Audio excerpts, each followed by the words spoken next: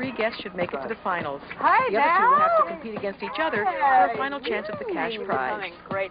Okay, we got our next challenge coming up. It's a little bit of a surprise, and I needed Dr. Cirillo, who's been on the show many, many times, just helping people. And, well, why don't you tell us what we're going to do? Well, I'm going to be watching 3 videotapes. Okay. Each person is going to tell us why the other 2 shouldn't be rescued into the final challenge. Right, they taped that earlier, yeah. I'm going to look at the videotape, and I'm going to be the final judge as to who gets rescued and who doesn't. I'm going to take a few seconds to retire and to make a decision.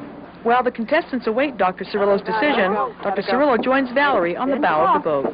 Not easy to make a decision among these 3. They're all very bright. They all look great for not having eaten properly, not having slept in 2 days. I've heard them, I've thought about it, and I think I've made my final decision. Oh, already? I know who I'm going to rescue. Okay, here's your rescue life preserver.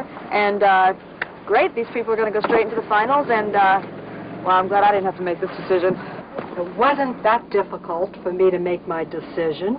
Michelle, if you were the only person in the perfect dorm, I would rescue you. But you have to be with people, so I'm not going to rescue you. Tanya, you've shown yourself to be a very good social person. And if this were a social dorm, I would definitely rescue you.